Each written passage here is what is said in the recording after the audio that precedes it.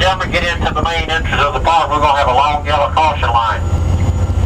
If we come to a complete stop, you cross the yellow line, you'll walk straight ahead for me. You see the pass center will be the first on the left under the red canopy. Your day pass center will be right next to it. Folks, before you exit your tram, take a minute to check that seat. Sure you hadn't laid your car keys, your cell phone, your camera, any other personal item down on the seat.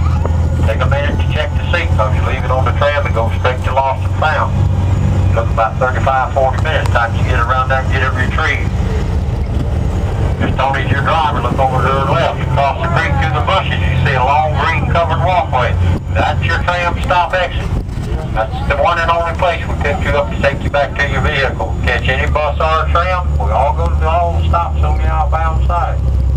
That is the only place you get a ride, right over to your left across the creek. Please remain seated for me.